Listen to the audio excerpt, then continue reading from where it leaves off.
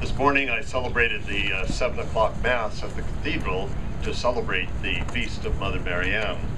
And the reading for the day I decided to use, it was a very short reading, and it talked about Jesus being surrounded by all these people and being so busy that he didn't even have time to eat.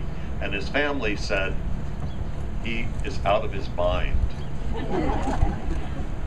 Now, we've just heard readings about wisdom and blessedness and happiness, and it strikes me that certainly Mother Marianne was a wise woman and a blessed woman and a happy woman and inspired others to be so, but she was also a little out of her mind because the invitation that she had received to come to a place so far away, 6,000 miles away from her home, a place she had never been to before, and not only to go there, but to work with patients with a disease that others didn't want to have anything to do with.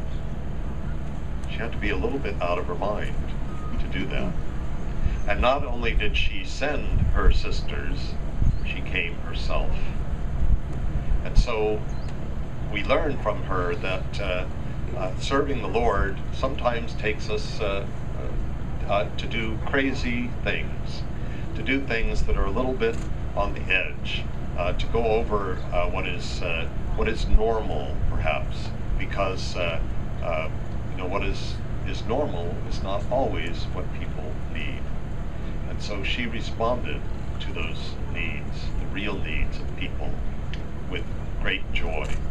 Certainly she suffered.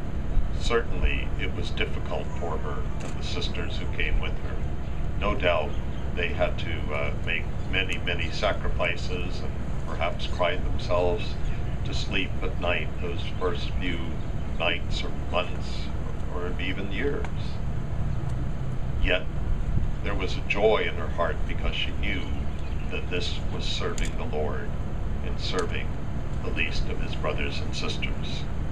And so we thank God that we have now this woman to be our example, and now this visual image of this great example for us.